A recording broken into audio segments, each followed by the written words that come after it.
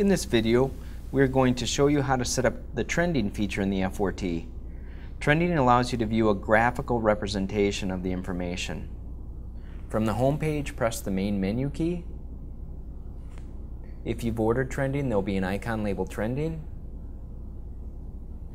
And this takes you to the trending menu where you can see you have up to 4 different trend charts you can pick from.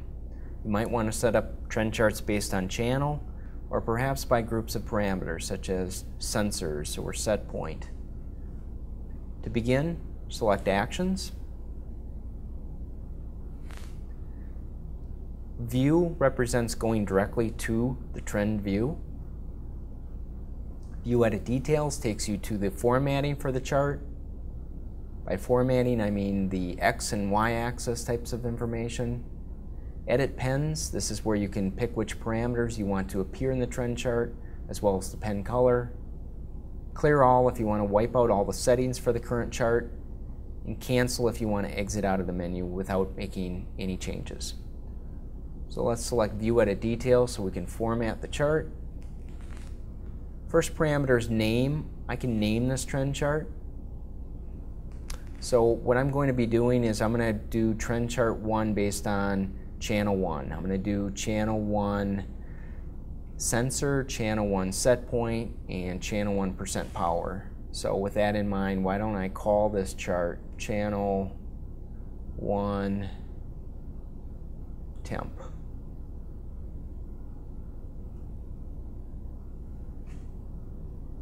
Grid display, this turns on a grid on the graphical view, on or off.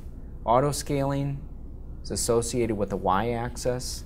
If I want the controller to automatically pick the values, I can choose auto scaling on. If not, select off, and what will appear will be the low value and high value numbers for the y-axis.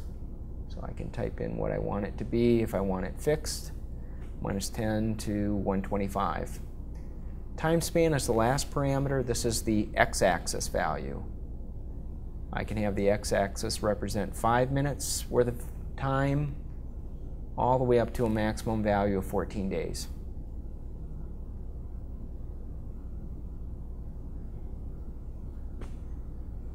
Alright, so that's the formatting for the trend chart. Step 2 will be to edit the pens. So I can pick up to 6 different parameters to appear in the chart. Select Edit, Edit Source. As I mentioned, I'm going to do channel 1 sensor, channel 1 set point, and channel 1% power. So analog input, channel 1 temp sensor, Edit 2, Edit Source. Values, I can pick the sensor, I can pick a process value, set point, or percent power. Other options in the menu, clear and cancel. So process value, it does have a degree of overlap with analog inputs, but there might be more options. I might have 2 analog inputs, one representing temperature for dry bulb and one representing moisture, wet bulb. And those 2 analog inputs might come into a process value and produce a relative humidity output. So that'd be a reason why I'd want to pick process value instead of just a raw analog input. Alright, so I think I want to do channel 1 temp set point for my second parameter, and then the third was going to be the heat percent power. Now notice these names here, just like how we named channel 1 temp as the chart name, you can name a lot of parameters in the F4T. So these are all names that I've typed in for these parameters that represent something to me based on the application. So I've got my 3 parameters, and I can go back in if I want to edit the colors. First one's blue. There's up to 10 different colors you can pick. I'll change that one to yellow. Also, instead of pressing edit and then picking source and color, I can also change the source and color just by pressing on the value. That'll take me directly to the source. Or I can press the color and it takes me right to the color menu. Let's make that one light green. Okay, done. So that's really it for the 2 steps. So actions, why don't I go and view the chart? So it takes me to the chart. I can see the name of the chart, channel 1 temp. Nothing's playing yet. If I want to turn the trend chart on, I can hit the 3 dots, indicates a more menu button. 4 icons appear. The lower icon is the play stop. Press that. It'll start turning on the pens, and I'll start plotting across. The other icons represent the grid lines on or off.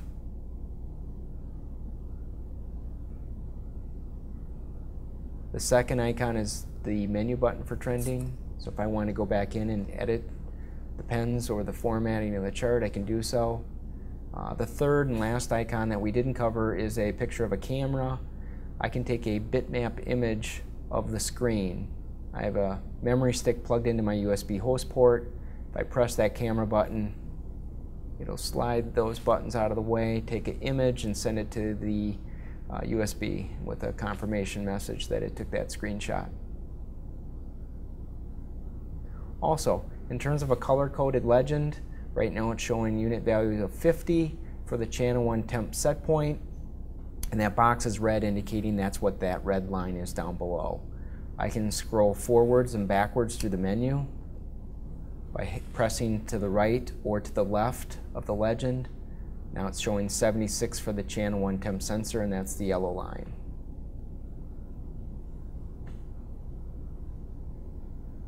The last thing to cover would be the 4 different trend charts. Right now it's showing trend chart 1. If I press the 1, this is a quick way to slide to a different trend chart view. Trend chart 2, 3, or 4.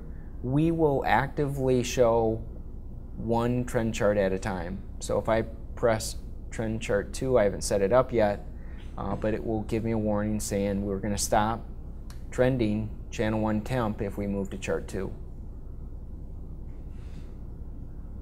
Also, some changes can happen on the fly. Others, you'll need to stop the trend chart and then press play.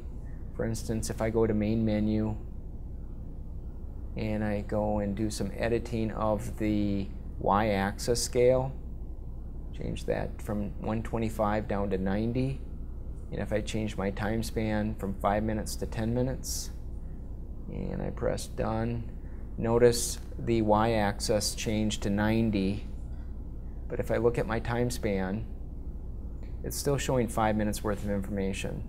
So the y-axis is a change that can be made on the fly, but if you do change your time span, you'll need to come back in, stop the chart, start playing the chart, and now your time span is 10 minutes. That will update. So that completes how to set up trending in the F4T. For more information, please check out our website, www.watlow.com/F4T.